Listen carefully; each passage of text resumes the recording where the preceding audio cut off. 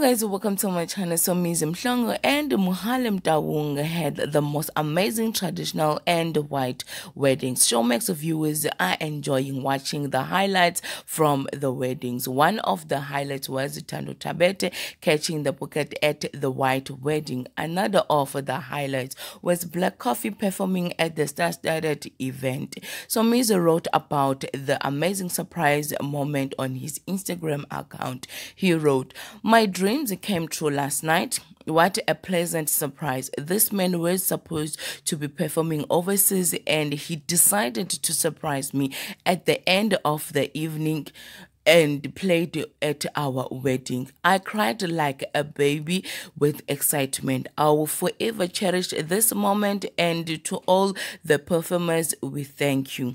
The radio host revisited the touching moment during the Showmax special. He said, "Then Black Coffee happened. Best surprise ever. To get Black Coffee is a dream come true for us. We love him.